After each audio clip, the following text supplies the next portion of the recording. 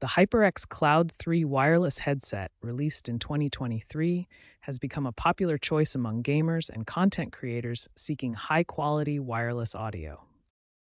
To optimize your HyperX Cloud 3 wireless microphone, focus on three key areas: gain control, audio filtering, and noise suppression.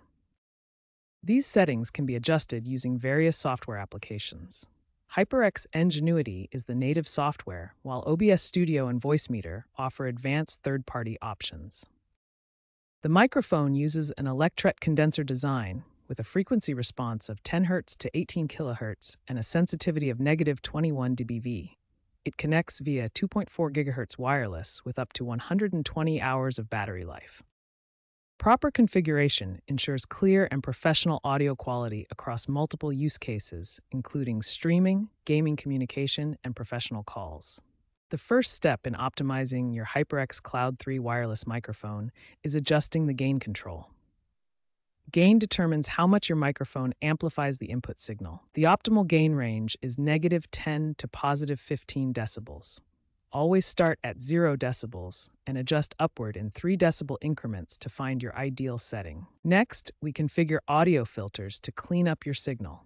High-pass and low-pass filters remove unwanted frequencies from your audio. A high-pass filter removes low-frequency rumble and unwanted bass sounds.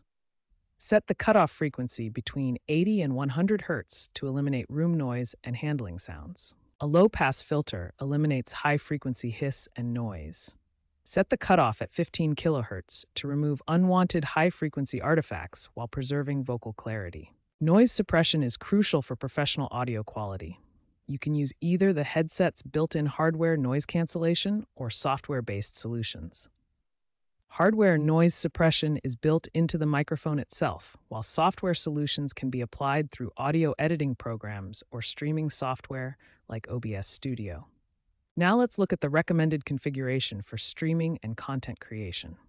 This setup provides optimal audio quality for most users. For streaming, use +6 decibels gain, an 80 Hz high-pass filter, 15 kHz low-pass filter, medium noise suppression, and a 2:1 compressor ratio with a -20 decibel threshold. This compressor ratio graph shows how different ratios affect your audio dynamics.